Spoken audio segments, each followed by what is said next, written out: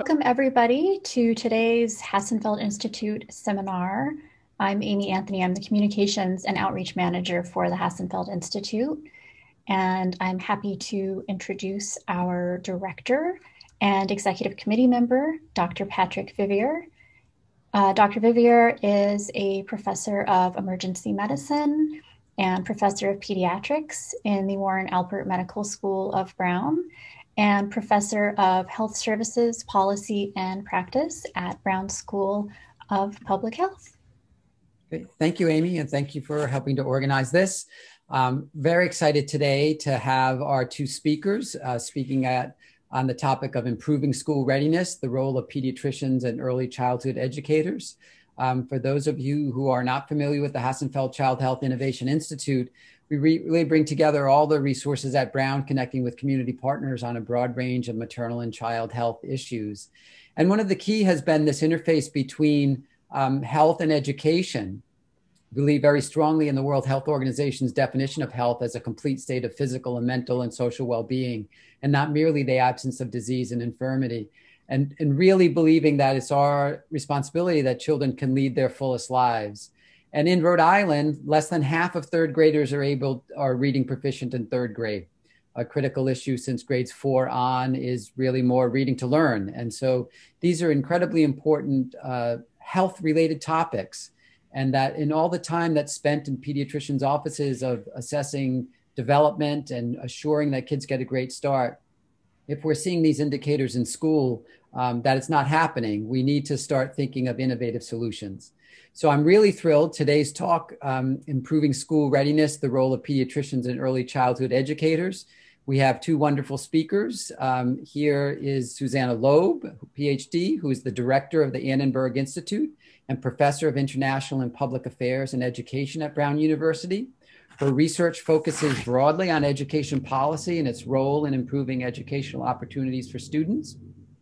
Her work has addressed issues of educator career choices and professional development, of school finance and governance, and importantly, of early childhood systems. She's joined by her colleague, Lisa Chamberlain, MD, MPH, a professor of pediatrics and associate chair of policy and community at Stanford's Department of Pediatrics. Dr. Chamberlain's academic focus has been on reducing pediatric health disparities. As Stanford's Harmon faculty scholar, she studies kinder-ready clinics, bridging the early childhood education and pediatric sectors to reduce educational inequality. Her health services research focuses on children with medical complexity, which has been used to increase access to care for kids in California. So we love this interaction between pediatricians and educators, and I'll bring it over to Dr. Loeb and Dr. Chamberlain to give us our talk today. Thank you so much for the invitation. Thrilled to be here with you all today. And I think we'll just dive in. Susan and I are going to talk for a little bit, and then we hope to open it up for questions. So I know sometimes people say, well, why you? What are you doing here? Pediatrician, thinking about early childhood education. And this is a quote that I like to think about from one of my colleagues here at Stanford, that pediatricians really do witness and are the ultimate inheritors of failed social policy. When I'm in clinic seeing patients, and particularly now during COVID, so many of my families are coming in talking about how they have not been able to work. Unemployment is significant right now in our area, unable to have enough to buy diapers, unable to have enough food. So I'm talking about food policy, I'm talking about labor policy, all these different kinds of things. And so we find ourselves often inheriting these issues. And one of the most significant ones has been around early childhood education. I take care of patients in the community where I see patients, and I work in a mostly immigrant community. So I speak Spanish most of the time. And these children I just think of them as these bright eyes. They're just these extraordinarily talented, eager, curious, wonderful kids. And yet I found over time with my practices, I would see them for the 5-year-old checkup, getting them ready to go to school in that precious kindergarten time. So many of them weren't really passing a lot of my kindergarten ready questions. And I was so surprised about this because they, again, these bright eyes and these talented, smart families. And I was curious what was happening. And so this kind of interest took me down a pathway. And it's kind of like, if I think of a clinical case, this isn't one child, but an amalgamation of who I would see, a 4.5-year-old kid who comes in for their school physical, smart, inquisitive. He and I will flip back and forth between English and Spanish. And he fails these basic developmental screens. And I, knew that this isn't a question of capacity. It's a question of exposure. And that's because of a real lack of a system that we have here. And so, as many of you know, but just to make sure we're all on the same page, there are a lot of disparities in terms of school readiness. The issues that the literature talks a lot about, that children who live in poverty, children who are English language learners, children who come from minority backgrounds, and particularly when the mother has a lower level of education. All of these are factors that contribute to these disparities and wind up with this school readiness gap. And so one of the first things that, as I was starting to really evolve my understanding of this, the woman up in the right corner there, Jamie Peterson, was my fellow, and we thought she was also, like me, a pediatrician in the community. And so she did a study looking at kindergarten readiness of the kids in our area. And when we administered Kinder Ready assessments, only 35% of the kids in her clinic were kindergarten ready, also a immigrant serving community compared to the well-resourced community that we're near. You can really see the differences there. And so with that understanding, we took that data back to our clinic first. We do community-based participatory research. And so we're always partnering and sharing the data back, and in the conversation with the nursing assistants and the MAs and some of the parents, they were just dumbfounded. They're like, what are you talking about? What are we doing wrong? How can we help? And one person particularly was moved and was crying.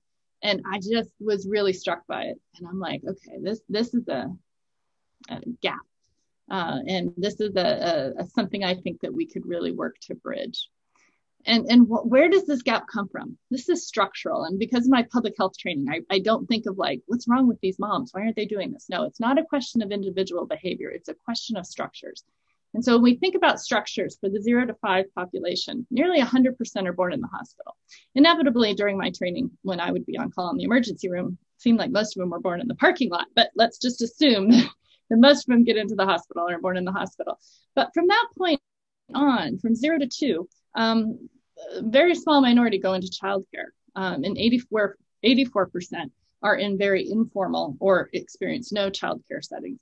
And then in the 3 to 4-year-old space nationally, or I'm sorry, in our area, about 58% are in some sort of preschool, where nearly 42% are not in preschool. And I know this from my clinic. We do not have enough Head Start spots. Preschool is out of reach for many families.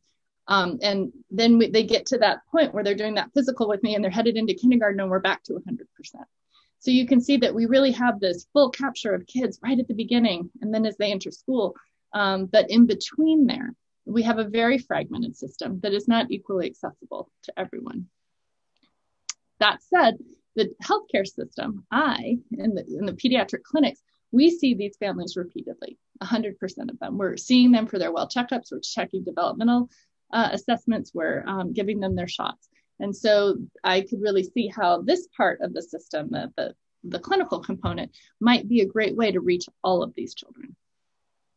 What do we currently do in clinic? Right now, we do screen all mothers for depression initially. And so that captures a small group of people who are struggling with depression. And then we do screening for developmental delay. That is a more recent recommendation, but it is critical. And so we will pick up the 15% of kids that have particular delay, developmental delays, speech delays, cognitive issues, etc. But 85% of the kids don't have those delays. And for those kids, we really aren't offering more. We're saying, okay, great, you're not delayed, good job. We'll give them a book sometimes with Reach Out and Read, but we don't do more than that. And that's where I feel like there's really an opportunity for growth. And so we started thinking about these ideas of creating these Kinder Ready clinics. What if all of our pediatric clinics were structured to make sure that 100% of their 5-year-olds, when they're moving into that kindergarten space, what if all of them were kindergarten ready? All of them. That would just be an amazing thing. And so we started thinking about what would that take? How do we partner with parents? How do we provide access to the tools for early learning? How do we really change the narrative at a population level that this is how we all work together to help our 0 to 5-year-olds in partnership with the early childhood community? So that took me to my sabbatical, and I'm so glad that it did. I had time in 2016, and I was thinking more and more about these educational ideas, and I was like, I'm over here at the Stanford School of Medicine, which is in the upper right corner. And at that time, Dr. Loeb was at the Stanford School of Education down in the bottom right. I'm up in the upper left. And it's a big campus, and it's structurally difficult. We all live in very different silos. But I crossed campus. I left my office at the School of Medicine. I closed it up. I went over, got an office in Susan's building, and spent a year understanding what is the evidence that we have? What can we learn from early childhood education experts? And how can we bring opportunities for interventions that could potentially go to scale into our clinics? What could that look like? And telling the rest of that story today is what we wanted to do. And so our idea was this convergence of education and health, and what we could do in our local safety net centers. And our hypothesis was, could we take these health clinics and organizations, could these organizations improve the literacy levels of our young children from the most disconnected families, those families that aren't in preschool? And with that, I'm going to turn it over to my colleague, Dr. Loeb. Hi, it's very nice to be here, and I love the introduction, Lisa. That's a really nice framing of it. It was so fun to have Lisa be in the ed school with me that year. And we got to talking, and at the time I was working with preschools on a program that, because they had come to me and said, our parents, we really want to engage better with our parents.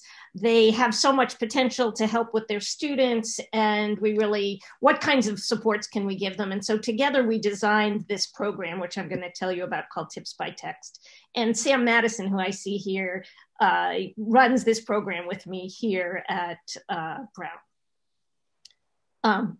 So the idea of the Tips by Text project is that if you can provide really small bits of information and make it really easy for parents to have things that they can do, and you do this over a long period of time, you can change adult behavior in ways that really can impact students. So instead of trying something that's super intensive, trying to get parents to kind of change their understanding of things or redo their schedules, things that are really, really hard for parents. The idea of this was that many parents are really busy, and if we can instead fit our supports for them into the lives that they lead, they so much want their children to succeed and to do this that they will really engage. And I don't quite remember these slides, but keep going, Lisa. So our premise is really that adults, and this isn't just parents, these are teachers and principals and doctors, they affect children and youth. We know that adults in children's lives are just key to their development. And they vary very much in the effectiveness. Some parents are really great, and some parents aren't so great at helping their children develop skills. And some of that varies by by economic group. Some parents have lots more demands on their time than other parents do, but even just very similar parents in very similar positions can be very different in what they do. And they really want to be good, but what we found is that teachers and principals and parents, it's very, very difficult to change what adults do, even when they want to change. But our goal was to see if we could utilize our new knowledge about how you change adult behavior, given that we're all so hard to change, and do it for the benefit of children. So that's really what our project had been about. One of the things that we realized is that parents have a huge number of choices they have to make for kids. And some of them are big, difficult choices: where to live, what school to send them to, whether to send them to preschool, kind of overall parenting approaches, but some of them are more like what to say with your child when you see them, whether to do the dishes at a certain time or to play a game, just these minute to minute decisions that you have to make. And many of them have so many options that, surprisingly enough, it creates a really heavy cognitive load that you're like, oh my God, I could do this, or I could do that, or I could do this, or I could do that. And in the moment, those having many choices tends to make people freeze. And this actually comes from the marketing literature, surprisingly enough. There's a really great study of selling jam. And when you have people actually near where Lisa and I used to live, went to the markets and put jam on tables, either 6 or 24 kinds of jams, and they got something like 10 times as many people buying from tables with 6 kinds of jams than with 24 kinds of jams. That too much choice really freezes people. And you can imagine the amount of choice you have just interacting with your child each day. And so what happens when you have so much choice is it leads parents to default to things that they know. So either you don't do anything, you're like, oh my gosh, no jam. I'm not going to ask my child a question because I don't know what question to ask. Or I'm just going to ask the same kind of questions my friends ask their kids or my parents asked me. And it leads to this kind of intergenerational transfer of behaviors, which can disadvantage families who grew up in places that didn't expect 5-year-olds to have the kinds of skills that we're talking about. So that even when goals and knowledges are the same, sorry to go back for one more, you can get very different outcomes. And it's similar, of course, resources and information matter, but there's also things like just getting your attention on making a choice of asking questions to kids or playing with kids can be really difficult. And they're even more difficult when the cognitive load is high, when you have multiple jobs, when you're stressed about providing food and these other kinds of things. It just gets more and more difficult. So it doesn't have to do so much with the goals and knowledge, but with these kinds of other things that are going on. Okay, sorry. Yeah, my bad. And then you take a look at what parenting programs have done, and they're just awful for this kind of situation that parents are in. If you go to the parenting sessions, have always hated this as a parent. You go and you get this manual of what you're supposed to do with your children, or you're supposed to fill out these intense forms or read these things. It's really hard to do if you've got lots of other things going on. Sometimes the parenting programs are inconvenient. They'll be at school at night and you have to get there. They don't happen often. And as a result of not happening often, it doesn't hold your attention over time.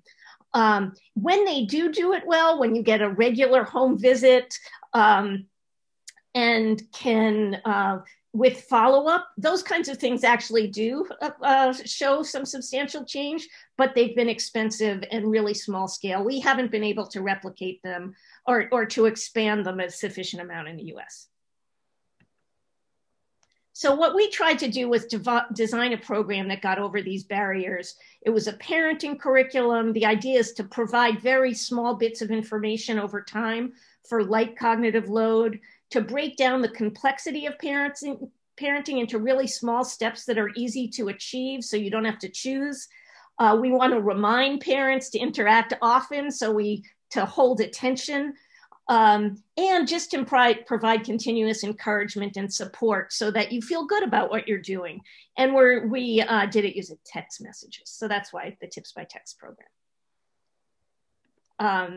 So what we did basically is design a program that on Mondays sends a fact tip with information. This is an important thing for your child to learn. On Wednesday, we send something they can do related to that. And then on Friday, we sent encouragement and another tip. And we do it for the whole school year and in multiple languages. And here's just an example. This with a fact. The concept of more and less is important for learning later math skills like addition and subtraction, and it helps children think about the world. So these kinds of things about more and less are important. Tip, compare groups at home. Ask, do you have more pants or shirts? Have them check by counting. Think together about why you have different or the same amount. Growth, keep counting. You're preparing your child for K. During bath time, put water in 2 plastic cups, one with more. Ask which has less. Can you make them the same? So this would just be, this is a math example. What Lisa and I are going to talk about more is literacy. We tended to do math, literacy, and social emotional skills together. But you can see in the way they're designed, the first one would come on Monday, the second one on Wednesday, and the third on Friday, even though it actually turns out it's better on the weekend now that we've tested it out. But but they're very specific in what you can do, and you can apply them really easily in day-to-day life. And many of them are just about walking across the room. So we did a random control trial with preschool parents because I'm in education. I work with school districts, and because of this, the youngest we can get students is in preschool. And so over a couple of year period, we worked with a small group, about 1,000 preschool families. We randomized them into either getting this or not getting this. I think that's good enough for this slide. And what we found is we asked parents to report on what they've done, and they reported positively about 0.18 standard deviations, that they did more of these things. What they're asked, children's friend, their child's interest, book recommendation. I'm not really sure what this is just like the different things that they are doing, that they report. I think I might have, this is the positive effects on teachers. Sorry. Is there one before this, or did I just cut and paste the wrong thing? No, I think that was the next one. So we asked we asked teachers to report back to us whether the parents did things. Did they come in and talk to them about different things?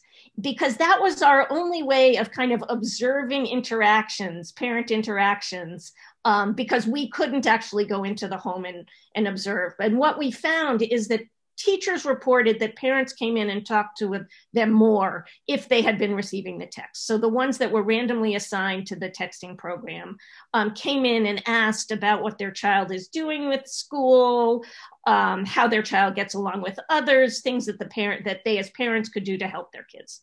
So we found effects on there. And this I just put in twice. So let's go on to the next one. We found some effects on parents reported things too. In the first year that we did it, we didn't find generally positive effects on average, but we did in the second year of about 0.15 standard deviations. The first year we had a few issues, particularly with Asian families, because there's a large population of Chinese families in this district, and we had some texting issues in the beginning.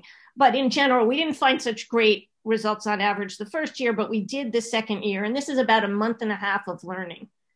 You can go on to the next one. But in both years, if we looked at students who started in the lower half of the test score distribution, the less strong students, we saw more than 3 months of learning in both years of the program. So just by this program, which really costs, approximately $2 per parent, not including the research, but about $2 per parent for the year, it gave us about a little over 3 months of learning.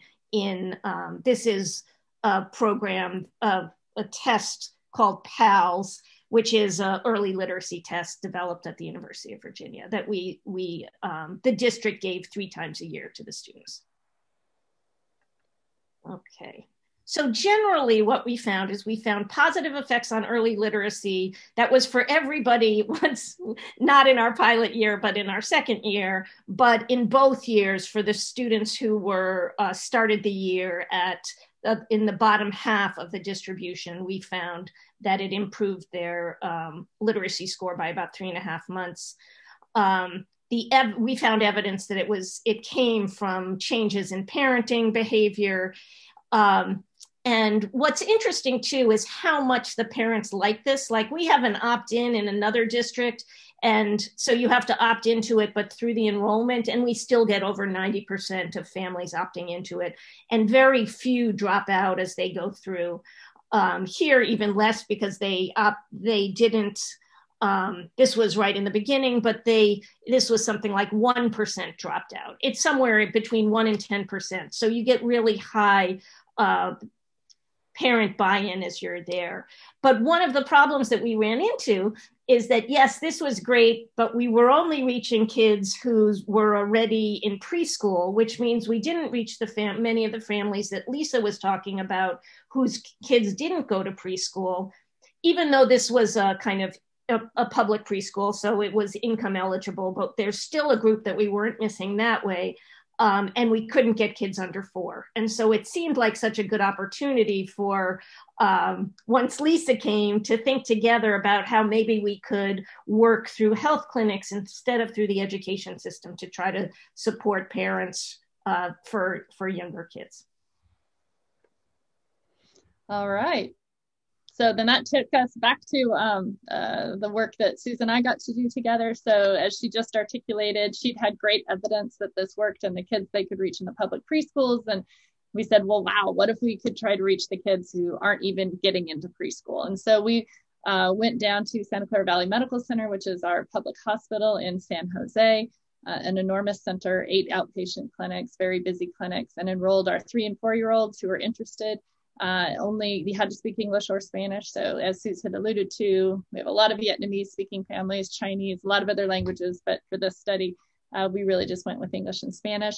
The children couldn't have any developmental delay and were not enrolled in preschool. So we really wanted to isolate that group of kids that we know were not in preschool, the most disconnected from the early childhood system at that time. So we enrolled those kids, and we just to show you that what's the only thing that's different about the text. We use Susan's excellent evidence-based text, but we started them with doc says every time. So as we enrolled them, we said, now your doctor is going to be sending you messages. So we tried to add that physician voice to see if that mattered. Your doctor says on the way home is a great time to build your child's knowledge of letter sounds. So kind of the same exact thing, fact, tip, growth, and these are all Susan's texts. That is her expertise, not mine. But we did add this kind of where it was coming from, that it came from the doctor. So our project aims were to increase literacy levels of 3 and 4-year-olds who were receiving their primary care with us, to enhance parent-child interactivity in language, and to just determine feasibility. Is this going to work? These are super busy public clinics, and could we get families to do it? Would they let us keep texting them? Are they going to change their texting plan or their phone number and we're going to lose half of them? Are they not going to like it and are they going to drop out? Is it going to drive all the nurses crazy with questions? We didn't know. We'd never tried to do any kind of intervention with texting before. And so there was just a very fundamental feasibility question as well. So it was we also did an RCT. And then we also did a qualitative study for families that were in the intervention arm to see what they thought about it. We used the same kind of assessment tools that Sue's used, assessing the parent-child interactivity and the PALS pre-K out of the University of Virginia. And basically, we found great effects, very similar to what Sue's did. For the overall treatment effect, we had an effect size of 0.26 that was significant. When we adjusted for the baseline pre-K score, as well as the child's age, you can see their effect size is 0.2. And in our third model, when we adjusted for the PALS pre-K, the baseline age and language assessment was 0.29. And these numbers don't mean anything to a lot of the people who are curious, particularly our county board of supervisors who are really just interested in, does it matter to kids? And so the thing that I think is important is to turn it in these kinds of statistics into language that matter to policymakers and parents. And these findings equate to 3 months of literacy gains in a 7-month intervention. So it's a very significant gain in literacy for the short amount of time that these families were receiving texts. We also then went to look at what kind of heterogeneity is there for the different groups. Did it matter? The family size, the birth order, etc. And what we found was that the effects were more significant for a firstborn child when the family was not a single parent family, so when the family had more than one adult caregiver, and for children who were older. So this had more of an impact the older that the child was. We also, as I said, did some qualitative evaluation led by Dr. Janine Bruce on the upper right and one of our medical students, Liz Conley. And so they did focus groups with parents who were receiving these texts for more than 3 months, and they explored the domains that you see there: program satisfaction, parent-child interactivity, and feasibility. It looked at some demographics and then did qualitative data analysis. And Suze, I haven't told you this was just accepted for publication, so it'll be coming out very soon. So they basically had 5 themes that they found. Was that the parents really felt these were novel ways for using text, that they weren't used to getting parenting things through text, but they liked it. They shared the text with other people, which we didn't know. And I'm like, please don't share them with anyone in the control group. But obviously you would never know that, but I hope they didn't. The parents did leverage the authority of the pediatrician voice. So that was interesting. They said sometimes the kids would be like, oh, I don't feel like reading. It's like, your doctor said we had to, so sit down. So there was something about that authority. They said overall just increase their focus on academics, and that they did like the texting and that it seemed feasible to integrate things into their daily routines. So just a couple quotes. I feel like I just love bringing the parent voices into this. This is from a Spanish speaking mom or parent. I feel more comfortable making direct and specific questions about things she might not be able to do. For example, if she was unable to distinguish between colors, I would notice. Another one, it has helped me because I can say, this is that doctor thing. The doctor wants you to draw, so he'll start to draw. Has helped me a lot because, you know, the doctor says to, and sometimes he doesn't want to. Fostering interactivity. Every time I would get the messages at work, and this is just Susan's thing, maybe weekends would be better. I thought, how am I going to ask him this question? Or how am I going to do this? We started talking more, dialoguing more between the two of us. He started talking to me about things that happened at school that were related. We are dialoguing more. Again, Spanish speaking parent. And then having this educational ripple. Oh, I think the texts are very handy. I forwarded them to my friend. You know, just, you can read it. But basically, so, you know, this idea that there was a lot of spread, so that you could, in doing this with the families, kind of create these different community ripples. So future directions, we're currently working on going down to younger children, 2 and 3-year-olds. Again, especially once you get in that 0 to 3 space, that really is where the pediatric office has the most points of contact with the kids, really before they start transitioning into the early childhood education space. And we're looking at texting a trial around math and language, possibly also around socio-emotional development. There's some limitations and some challenges. So I throw that out there in case there's people in the audience with expertise that could strengthen our work. So I wanted to say a little bit more, switching gears from the texting, just in this last section, that texting is one modality for strengthening the kind of school readiness in a family. But there are other things as well, like a school readiness coach in the clinics, providing more access to tools and changing the narrative. So these are other things that we're also doing in our community. And I just wanted to show you a little bit about what this looks like. So again, trying to create this transformed clinic that really focuses on kinder readiness. And the work where I'm doing this work is through something called IMPACT, which is the Mid-Peninsula Pediatric Advocacy Coalition. These are pediatric physicians and providers who work in my region. We've all been working together for about 5 years and have taken on everything from food insecurity to increasing mental health support for our families. We take care of all the publicly insured children in our region through either county-based clinics, federally qualified health centers, or an academic center. And this is a kind of a Google map view of our region. You can see there's Stanford University in our nursery, and it's a very dense peninsula, dense urban area. But we have county clinics, FQHCs, and academic clinics. But together, taken together, these 5 clinics take care of 50% of the children in this region and 100% of the publicly insured children. So we are together taking care of all of the 0 to 5-year-olds. So we started a program called Talk, Read, Sing, and have distributed over 2,400 bundles since 2017. The parents get these bundles. You can see in the upper left there, they're onesies, they're t-shirts, they're CDs for singing, and they get them when the baby's born in the nursery, and then they get them at 9 months, and then again at 18 months. And again, they're getting this messaging the whole time about the importance of talk, reading, and singing to your baby. This has also been a public service campaign through First 5 California. So there are a lot of ads that use these exact images and this language these little cartoons on bus placards, on billboards, on Spanish radio. So it's trying to change kind of the population level narrative around early childhood support. We also started little libraries. This was the corner of the waiting room in my clinic, which would like mock me every day I would walk into work. It would kill me that it was like this empty bookshelf with like magazines or something on it. So we turned it into a space that looked like that by leveraging volunteers who donate books and just turned it into this book space for the kids, and the kids can go take a book off the shelf and take it home. So you can see some of the numbers there of how many books we have distributed. All of those clinics now have these little libraries in them. We've also started story times.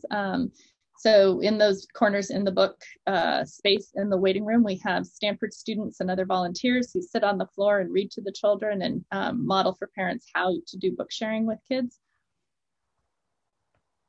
There's another picture of a before there, where normally this is what our waiting rooms look like, and they're just playing some loop of, you know, SpongeBob or something else like this, and had some murals put in. So turned it into these beautiful spaces full of learning. This is another example of a waiting room that went from what's on the left to there on the right.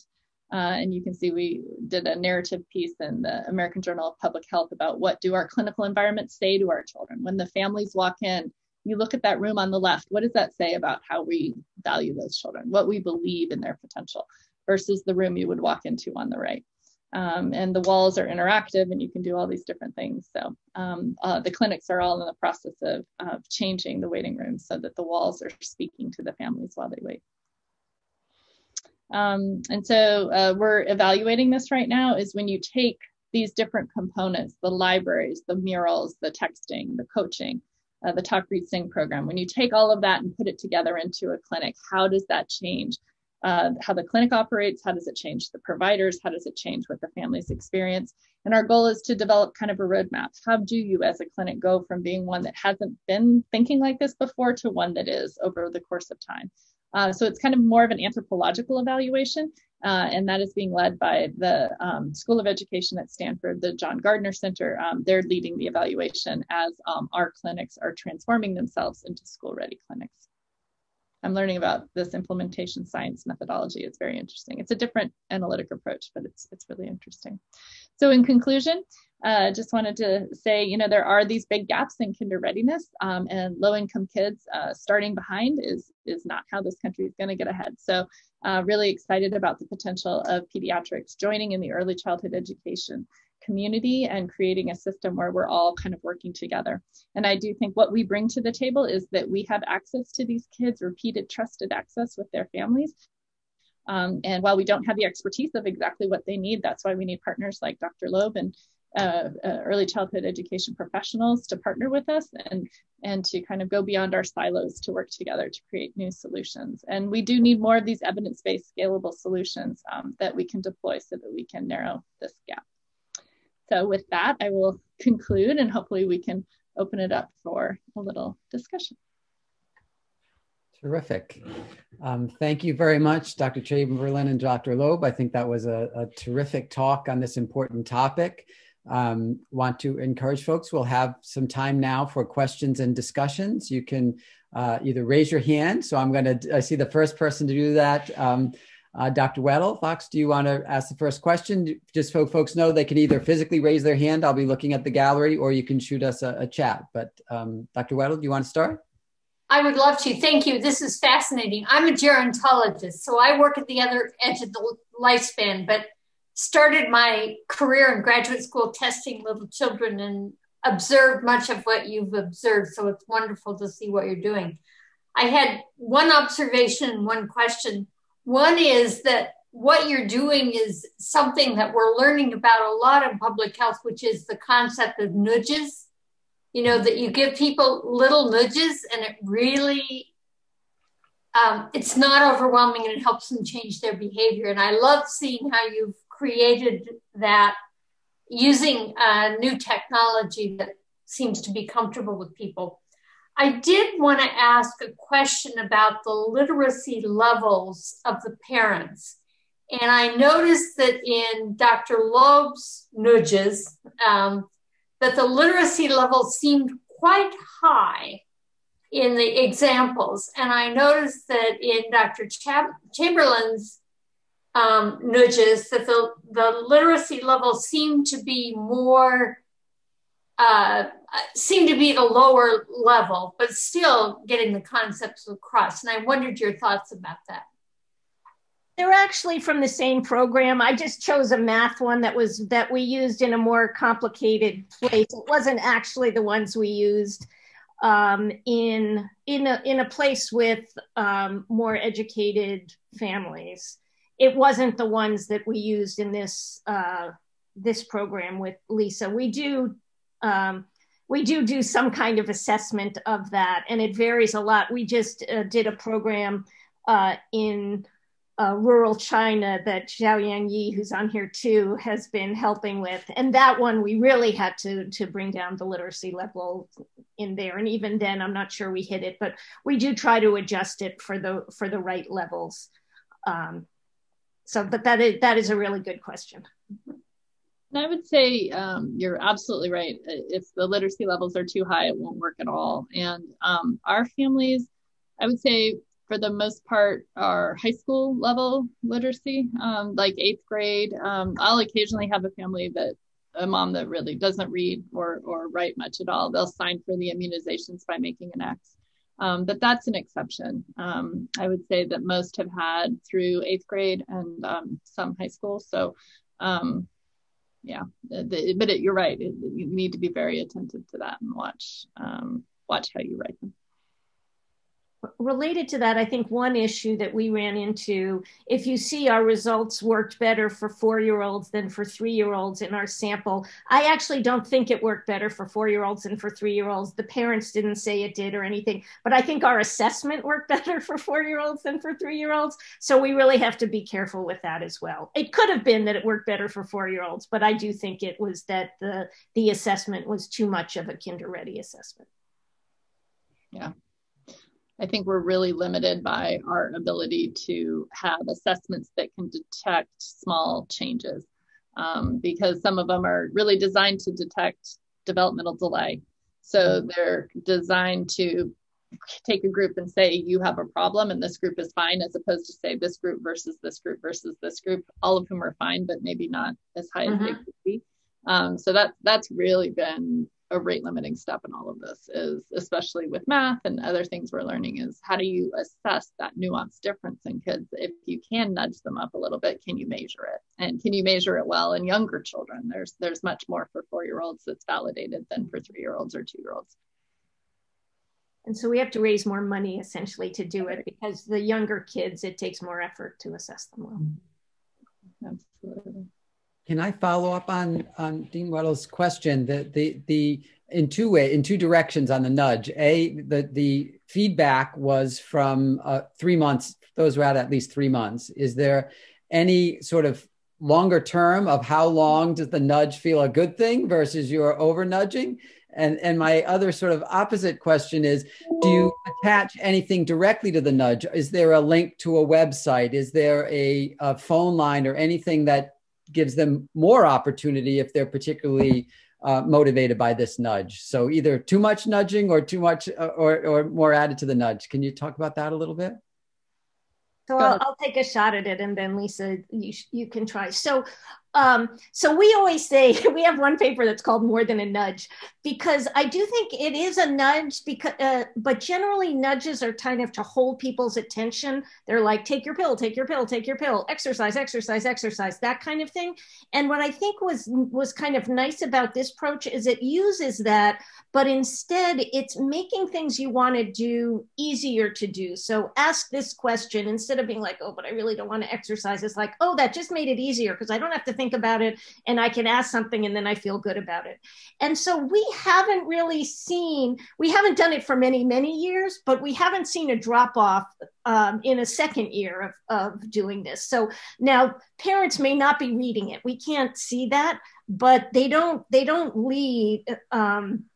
They don't decide that they don't want it very often at all. And in fact, we get requests for, we've done it in Denmark with immigrants there, and the parents there are asking for another year. We just finished it. And so I think we're getting requests for that. It is tricky on the, should we put a link to more information? So we got that in what parents said in our first, when we asked them during our first year of doing this. And then we added in links, and really nobody clicked on them. Like we'd see a click, and the person next to me, Eileen, would be like, oh no, that was just me. So it would be so rare that it would be one of us. And I think, and then I worry that it actually makes it more stressful to have a link. And we tried in one place to kind of test directly links versus no links, but we didn't actually end up being able to get the data from the state. So I'm still struggling to know whether it made a difference or not. But I think it could really go either way. Once you start putting more information, you're kind of telling parents, well, you're not doing as much as you should be doing. And I don't want to stress them out at all. So I don't really know what the answer to that is. What I'll add is that we had a similar experience as Suze did, that very few families dropped out. I think we had like 4 families out of all of ours. And we ended up with about 400 total opt out and say, please stop texting me. Everyone else continued, and we had no one get disrupted from a phone number perspective. So from that feasibility, it was very feasible and very accepted by the families. And again, this is the disconnected group that Suze had never texted before. Those families that for a wide range of reasons were not in preschool. And we looked at the demographics of those kids, and they were kids who were much more likely to speak Spanish at home, much more likely to live in a deeper level of poverty. They had younger parents. So we know that the families that we reached through the clinic were kind of more your traditionally struggling families to begin with. And they also enjoyed the texts. The main thing we heard back from them about like, what else would you like? They said, we want to be able to text you back. We want to text the doctor back and or call if we have questions. And so we really heard that. So, we're trying to think of, if there were really common questions, could we use an AI, an artificial intelligence kind of system to answer back common questions, just because the volume would probably be too much, again, threatening the scale of the intervention. But, would there be some sort of way we could approach that? But those are my thoughts on the texting question. Great. The next question is from Matthew Tinsley. Matthew, do you want to just jump in? Hi there. Yeah, my question's for Dr. Loeb. I was really intrigued in your teacher measures to see what looked like a relatively solid effect on sort of family engagement, right? That teachers were reporting that families participating in the program were more likely to engage, more likely to follow up. It's a little bit of, I won't say holy grail, but it's something of a lot of interest, I think, in education, is how do you foster and encourage family engagement? And I was wondering if you could share more about that, whether you had sort of explored it more fully, anything along those lines. Thanks. Yeah, no, that's a really great question. We haven't explored it more fully. In part, it's a hard thing to collect all the data because the teachers have to fill it out separately for each child in the class. So we've only done this on a small scale, and that's, for that study we did it, but we haven't done it in other places. I think, again, that if you can make it easy for parents to reach out to teachers, like giving them suggested questions and those kinds of things, you might be able, that might be one of the reasons. I'm trying to think if in that program, which we might have said, if you want to, you can ask your teacher this question or something like that, and that might have helped. In preschool, it's sometimes less of an issue than in rest of the schools because parents are so much more likely to be picking their kids up at school. And so that interaction is more normal than it is in the other areas.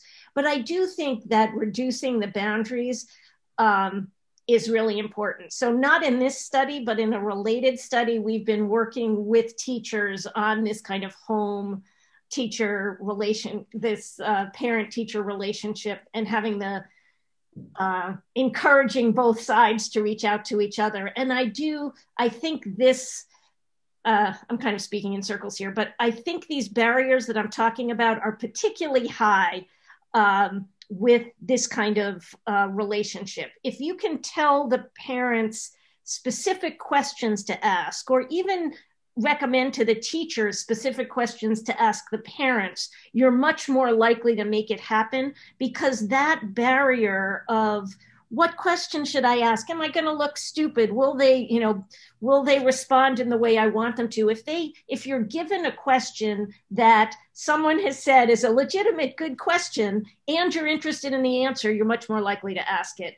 And what's been interesting for us is that's true for teachers to parents as well as for parents to teachers. Like teachers don't really know immediately what to talk to parents about either, except, your child was misbehaved in school. And that's not really the right way to kind of develop those types of relationships. So I do think it's that thinking about how we take those barriers down can be really helpful.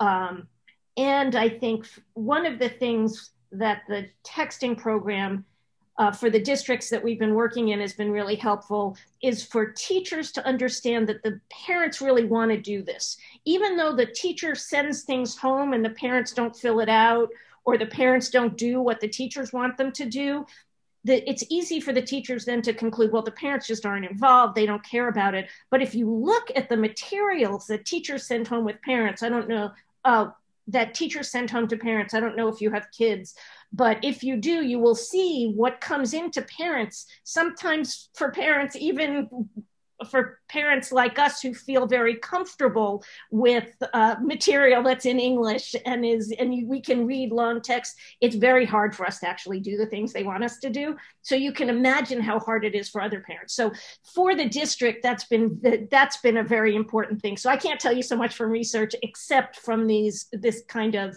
dynamics that we've seen in the district as a result.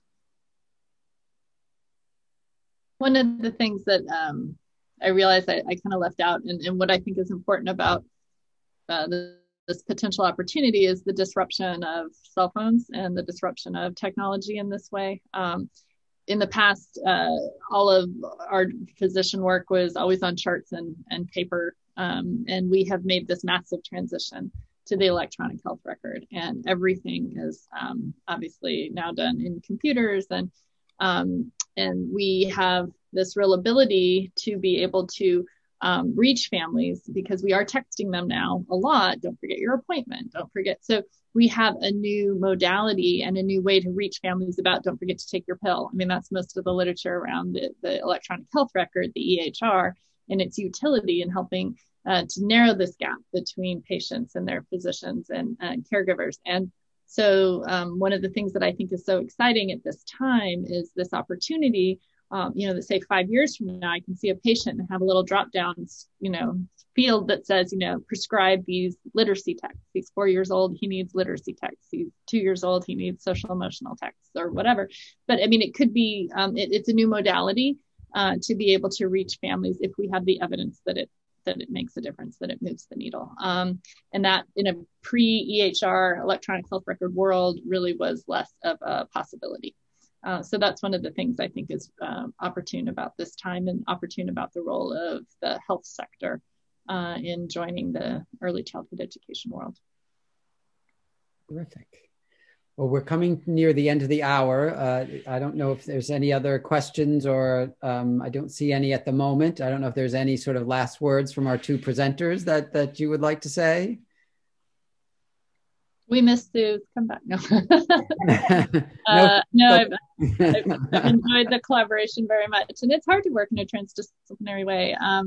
There were challenges, and even now writing things up and analyzing things, we think of things differently. And so while there are challenges, I think, in working across disciplines, I also think there's a real spark of opportunity and innovation that can come from partnering and from seeing things, the same challenge through different eyes. And so anyway, I just really welcome and have enjoyed the transdisciplinary work that we've had now for 4 years, 5 years, and would encourage people to think about reaching outside your discipline to create partnerships to address complicated problems. Yeah, it's really been a joy. And I see the benefits of writing, 2-page papers instead of these massive things that we have to write. Yeah, it's been wonderful. Terrific. Well, on that note of interdisciplinary, I want to thank both of our speakers very much. I also want to thank everyone who attended and your questions. Please keep an eye out for our future Hassenfeld seminars. Take care, everybody. Oh, and thank you to Amy for your organization. Thanks, Yeah. Amy. Thanks everyone for coming. Take care. Thank you.